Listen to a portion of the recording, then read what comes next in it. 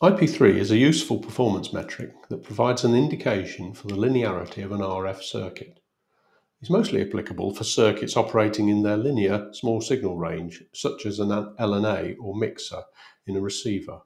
IP3 stands for Third Order Intercept Point, and it's one measure of describing the distortion when two relatively large equal level signals, close in frequency, are applied to the circuit.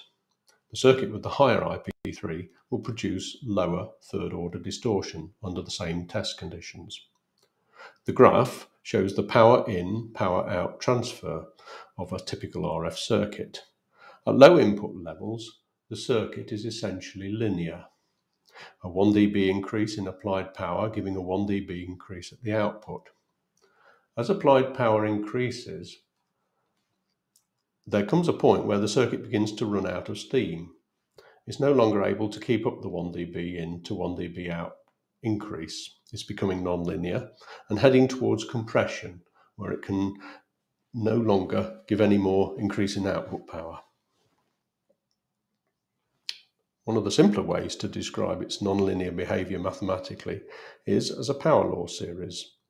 This works well for amplifiers in their linear region, where distortion products are low. At very low input levels, the square, cubic, and fourth order terms, and so on, are insignificant, and the circuit is essentially linear with a gain B.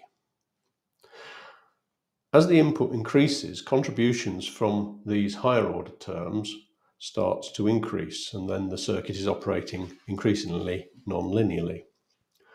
The cubic term is often of most interest. Distortion caused by this term can generate interference products that are very close in frequency to the RF channel, something that is undesirable in RF systems.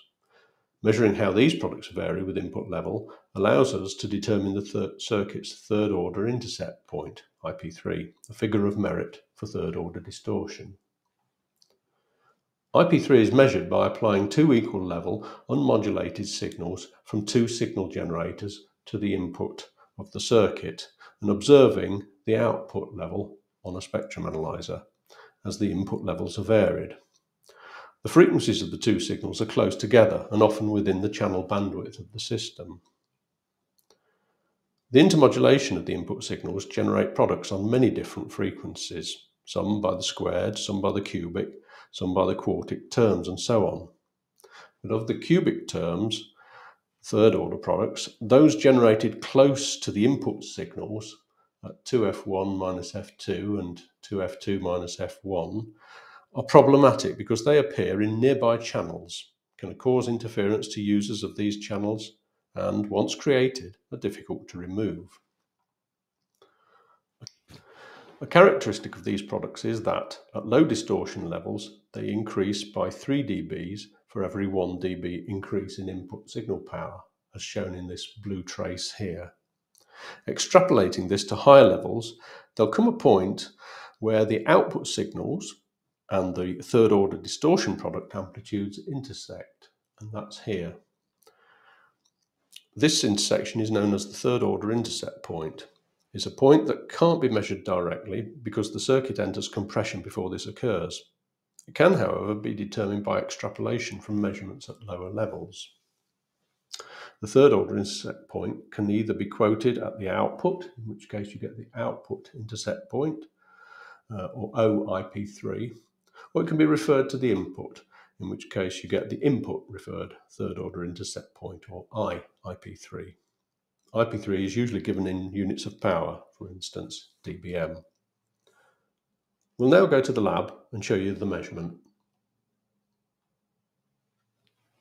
I'm going to measure the output IP3 of a microwave amplifier IC. It's a low current, low noise gain block from CML's SurfRF range of ICs. This one runs from 23 GHz to 29.5 GHz. It consumes 40 milliwatts, runs off a 3 to 5 volt supply. It's got an output IP3 of 15 dBm and a 1 dB output compression of 5 dBm.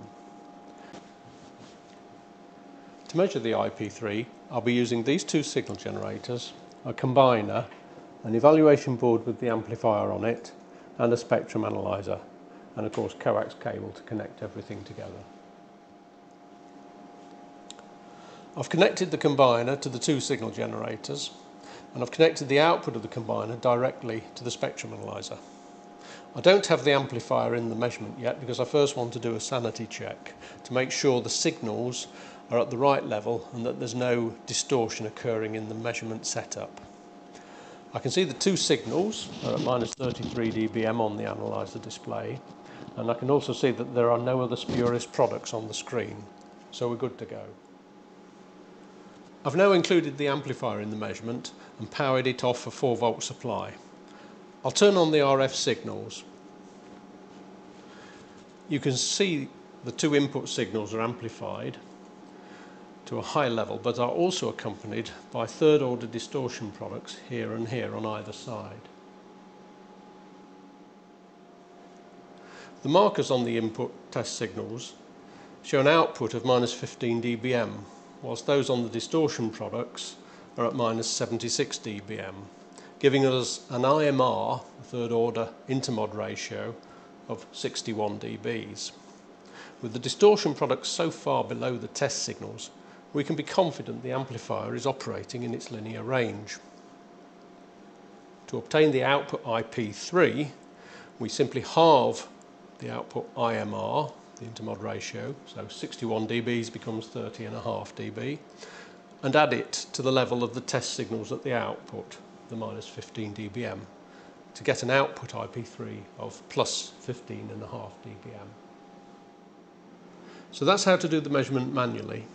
Some modern instruments can do this automatically for you, and this instrument can. Let's see what it comes up with. And it's showing the third order intercept of 15.6 dBm, which is pretty close to what we calculated manually. To complete the measurement, I should just check that these side distortion signals here and here are third order. If I increase the input signals by 1 dB, the distortion products should go up by 3 dB, and the IP3 calculation should stay the same. So at the moment I've got minus 15 dBm out for the wanted signals and minus 76 of the products. If I go up 1 dB, the output is now minus 14 dBm and the products are 73. Go up another, it's minus 13 dBm and the products are 70. And another minus 12 dBm and the products are 67. So the products are going up by 3 dBs for every 1 dB. So these are third order distortion products.